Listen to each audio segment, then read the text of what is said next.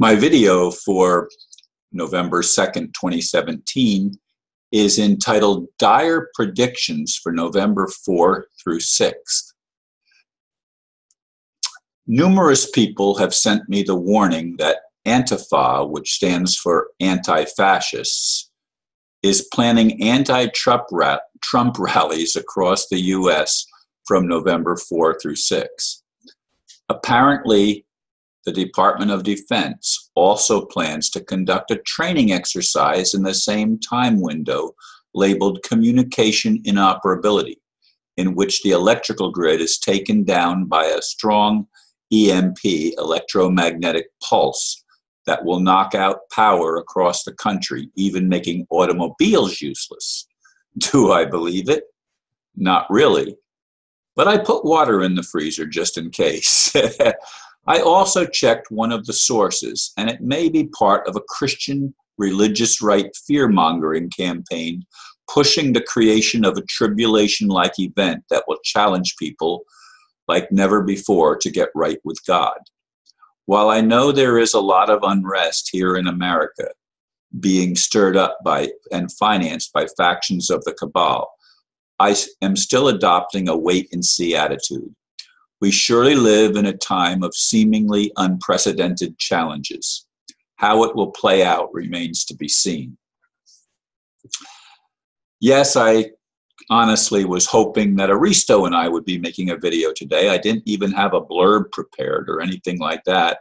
I had sent Aristo a message yesterday indicating that I had a desire to make a video with him, but I still, as of this morning, have not had a response, though I put things out a couple of times yesterday, and again this morning I put a message to him. Perhaps he's not available at the computer. I don't know what the situation is there, but in any case, I had to scramble to figure out what I was going to be making my video on this morning, and the subject of these predictions is what I decided to focus upon. Now, as I said, I don't believe it, and yet I also took the precaution of putting some water jugs in the freezer to freeze them so that I would have cold water to drink at least for a while. I don't like drinking room temperature water, as I probably have said in other videos. You know, we'll see what happens. Folks, you know, I refuse to buy into some of the things that are being said. I don't want to believe that things are going to get so terrible and tribulation-like here in the United States.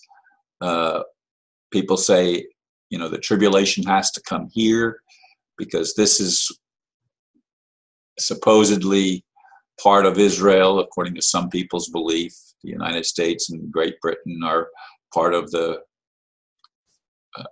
part of that whole scenario. And I've been trained in all of these things. I've studied all of these things.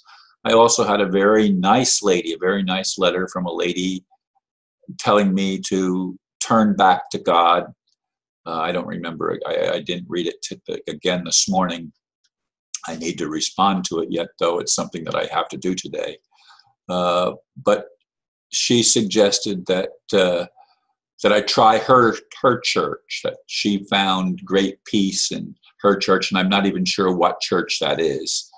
But religion, to me, is not going to be the answer. I mean, we've had religion and people claiming that theirs is the right one, and the true church, and the true this and the true that.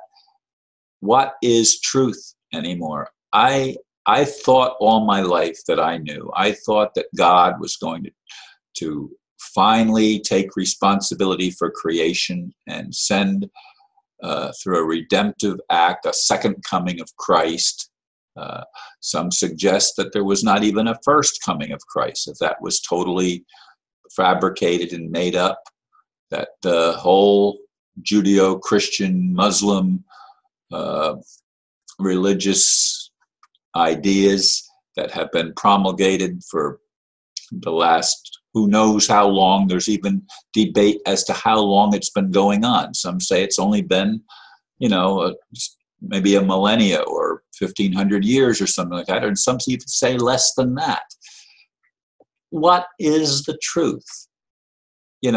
We can buy into the dire predictions. We can buy into the fanaticism that certainly is going on in our world in the political and the religious camps. But the truth remains that we don't know. We don't know how things are unfolding. It does seem that certain things are happening that are creating greater unrest and, of course, pissing off a lot of people that have been part of the establishment for a long time. And they would like nothing better than to create mayhem and chaos.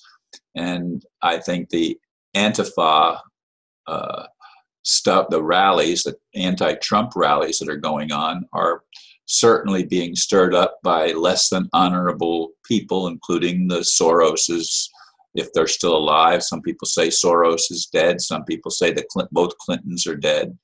I probably mentioned that in the previous video, possibly even the last one.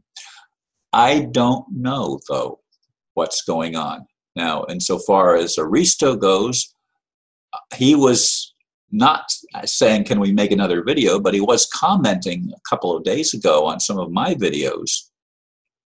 And that might have been an indication of, are you going to invite me to do a video? I know he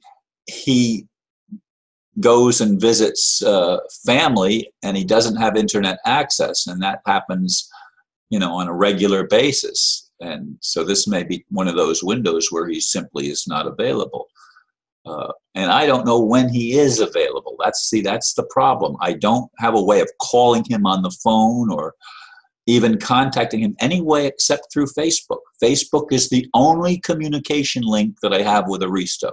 I have no other method of communicating with him, not Skype, not Zoom, not any of the other communication methods that I use to communicate with people. With Aristo, the only way that I can actually contact him is through Facebook. Now, of course, we create our videos on Zoom, but we don't communicate directly on Zoom. Everything is set up on Facebook. So if Facebook and YouTube were taken down, my whole network goes with it. But so does the spy network of the cabal. They have to take the whole thing down or block me out for some reason. And some of my friends have said that they've been blocked out. So, again, people make all sorts of predictions and have all sorts of explanations as to why things are the way they are and how things are going to play out in the way that they'd like to see them play out for their particular agenda. I don't have an agenda other than for a reconciliation, if you will, of all of the nonsense that has been going on planet Earth for as long as any of us can remember in recent recorded history. And history is a story told by those who write the textbooks and who plan the agendas. They're not decent, loving, good people. By far and large, it has been a demonically inspired agenda that does not create peace on earth and continues to rob people of our natural inheritance as human beings. We are all wealthy beyond measure, but we don't know it. We're impoverished in our attitude, in our mindset, and in our spirits, and that is part of an agenda. How it's going to play out, I wish I could tell you. I wish I knew, but I don't. Turn into those people who claim to know, because that's who you want to listen to. You want to listen to somebody that claims to have inside knowledge. I don't have such inside knowledge. So that is what it is, and I am where I am, and you are where you are, and it's going to play out the way it's going to play out. And we're going to be observers, and who knows how much we're going to be able to be actual participants. Thank you for listening, and namaste.